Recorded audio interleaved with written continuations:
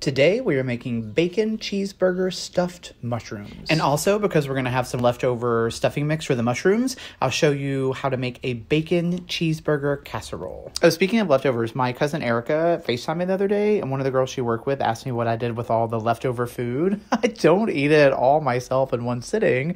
That would be excessive. Now I feel attacked. Let's get started. We're going to brown 1 pound of ground beef and add some Worcestershire sauce, some black pepper, and some garlic powder.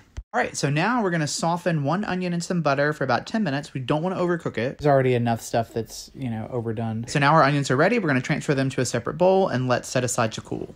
Okay, back to the beef. I'm emotionally drained and excessively fat. I've drained the excess fat out of the beef. Add a squirt of tomato paste. I'll let that come together. And at this point, I would add in my cooked bacon, but I'm now realizing that I'm out of bacon.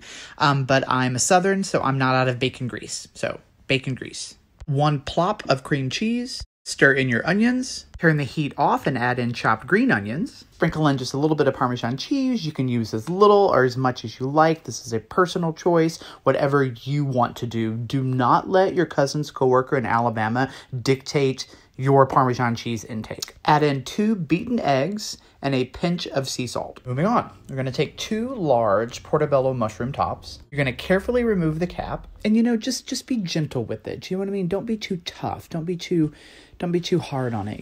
Just try to get your teeth brushed before 11 a.m. Get some clean sweatpants on, and just do the best you can.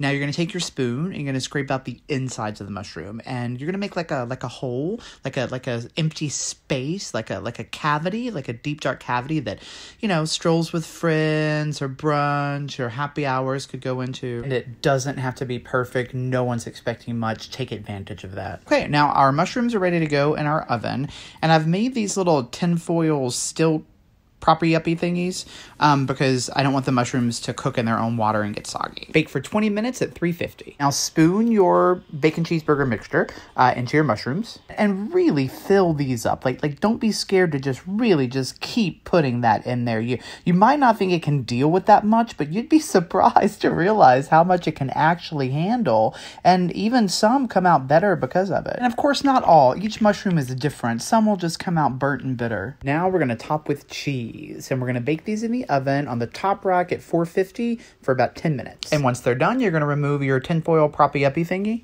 And we have beautiful, delicious bacon cheeseburger stuffed portobello mushroom caps. It's a long title. Now for our leftover beef mixture. If you have extra mushrooms, this recipe could actually stuff 6 to 8, depending on the size, but we're going to make a casserole. Okay, this is so super simple. You're going to take your leftover cheeseburger mixture, you're going to put it into a casserole dish, add some cheese, some parsley, and bake until the cheese is gold and bubbly, and what else do you need? Although, I guess we could use a vaccine.